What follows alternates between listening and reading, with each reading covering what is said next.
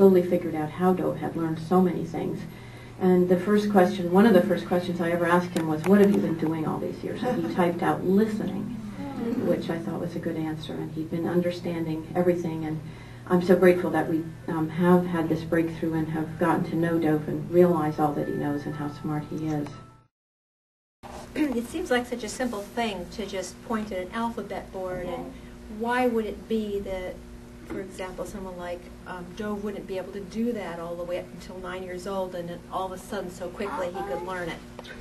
Well, if you think about it, what is one of the most important kind of signs of autism is that a child, an infant, is not pointing.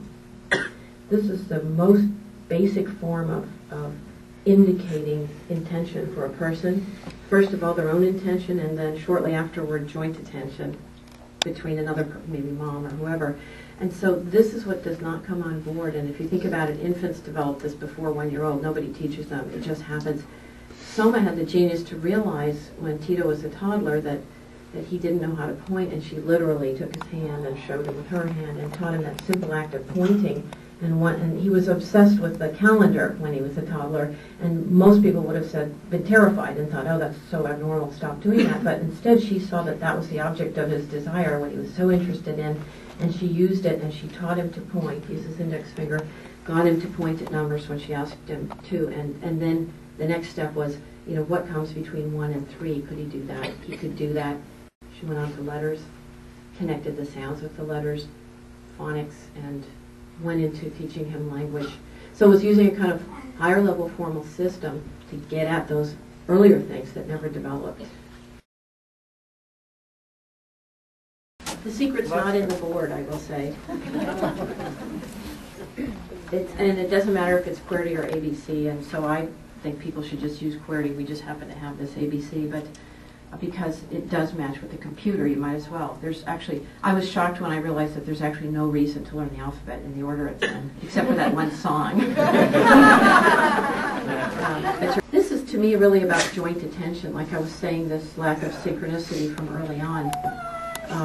Being able to connect in time and in space on one thing and know that the other person and you both are having a similar experience. And that's what I think this communication method is really about. And the school is really about how to get that joint attention I'm talking about between a few children and a teacher. It's very challenging, but it can be done. So it's really a change of culture and mindset. I mean, it's getting rid of the old model that behavior equals intention, because these people and children have a hard time having intentional voluntary behavior.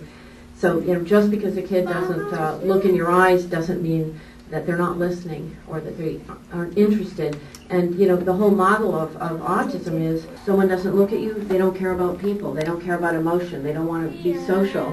But actually, Tito told us that when he was asked to look in a person's eyes, he could no longer understand what they were saying because the senses were kind of split off. And those are some of the things we learned by going to neuroscientists and testing Tito. And that's a direction we have to go in, is to stop equating behavior with the most obvious cultural equivalent of meaning, because that's simply not true in a developmental disorder like this. Okay. All right. Thank you all for being here. It's wonderful.